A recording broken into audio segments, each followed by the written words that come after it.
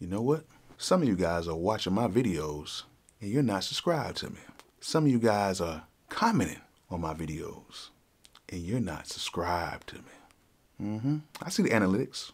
I look at them all the time. If you're not subscribed to me, just do me a favor. Just take 2 seconds out your life and just hit that subscribe button.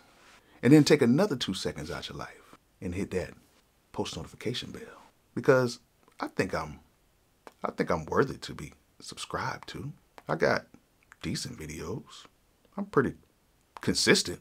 And I do give out a lot of information that a lot of people charge for. I'm watching you. Let's go ahead and get to the video. Bolo!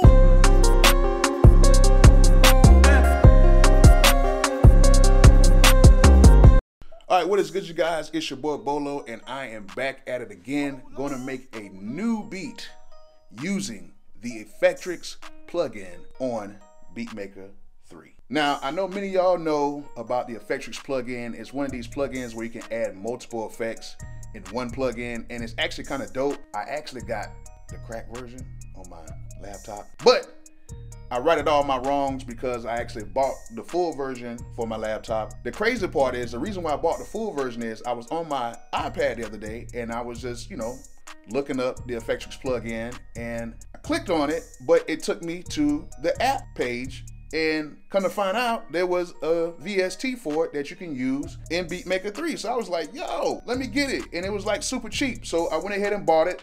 And I went ahead and bought the full version that's, typically that you use on your laptop or your desktop. I bought that one too. So let's go ahead and make a dope beat with that. But before we do that, I gotta go down to the studio. I'm still having problems with this AC, man. This AC is killing me downtown at the studio. Like, my whole HVAC system, I need to replace it. I got the money to do it. I just don't feel like doing it because I spent a whole bunch of money upgrading a lot of stuff in the old system.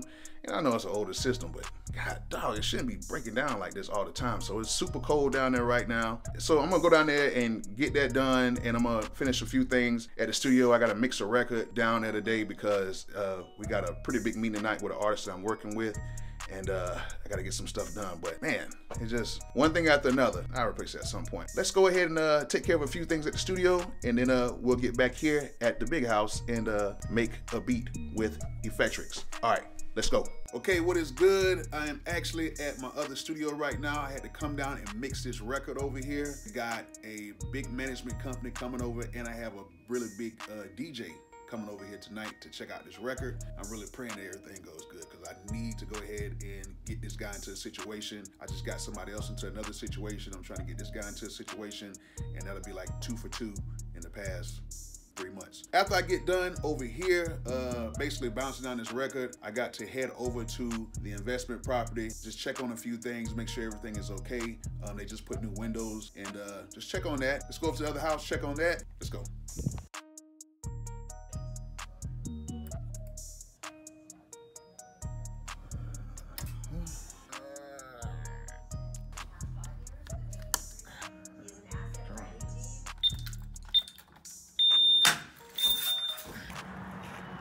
Hey, baby.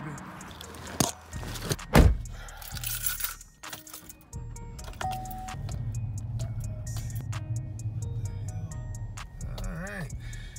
New window. Looks good. Sorry, leaning like that. Man, that window actually looked kind of good. Proud of myself.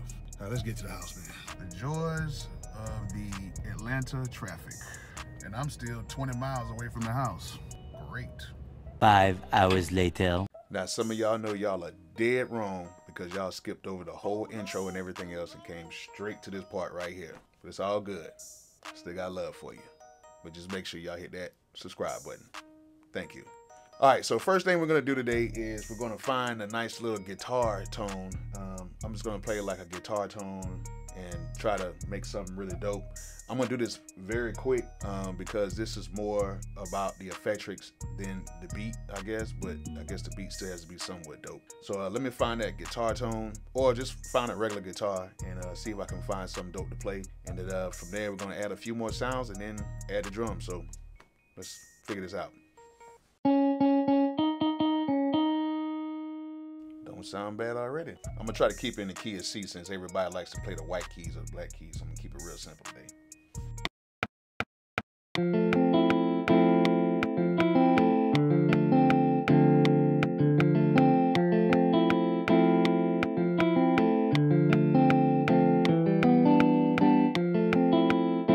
All right, that sounds decent. So let's go ahead and add in like another kind of spacey, airy type of sound with it. So let's add that.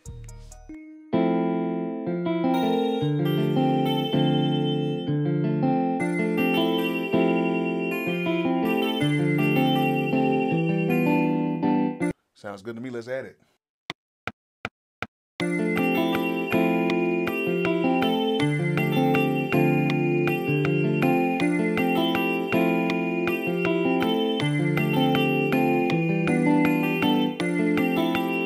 Not bad. Let's add one more sound.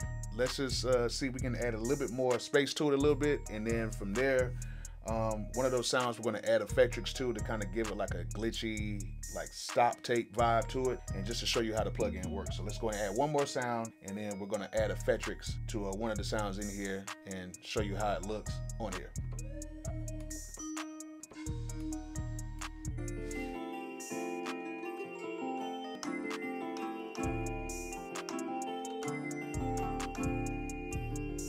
All right, so I think I found something. Let me go add it in. It's gonna be really like simple, and we're gonna try to dress it up with the Effectrix. So let's do it.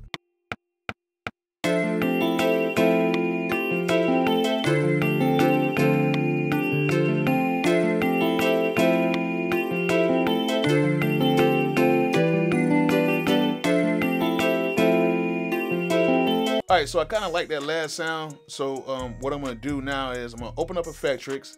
And the only thing that I don't really like about Effectrix on here is it looks really cheap. I guess the developers tried to do as best as they could for the iPad, but I think they could have did a little bit better because looking at like the D1 and looking at a few other synths on here, like the GUI looks kind of cool, but this one is like really small. And I don't know if you can blow it up or not. If you are the Effectrix developer, let me know if y'all are gonna do any updates to how the GUI looks because it's very small and kind of get crossed up when you're trying to do this stuff. So let's open it up and let's see what we can do to this last sound with Effectrix. So it comes with some presets. I'm gonna get rid of all that. I'm just gonna add my own stuff to it, and that's what I'm gonna do. So let's do it. So I'm gonna go to audio effects, and then we're going to go to audio unit, and then we're going to go to Effectrix. Show it. And this is what it looks like. Very small. Don't know if you can resize it, but it is very small, but we're going to make it do what it do. So let's try to make something out of it.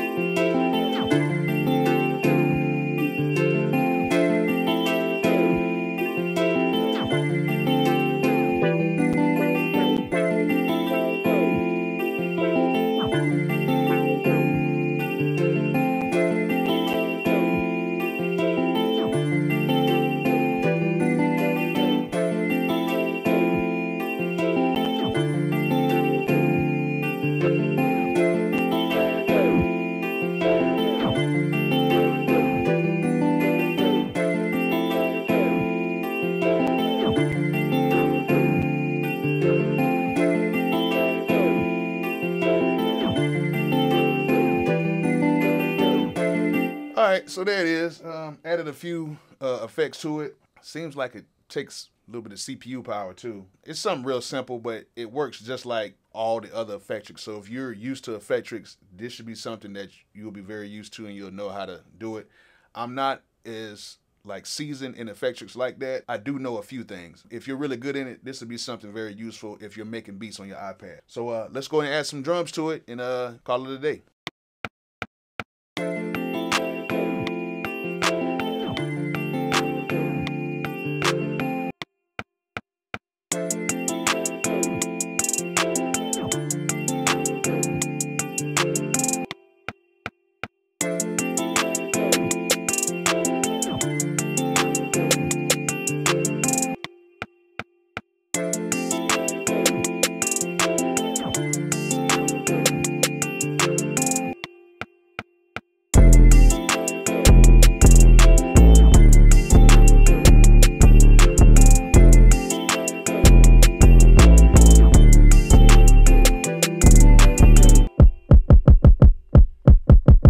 Gotta find the right kick. Gotta find the right kick.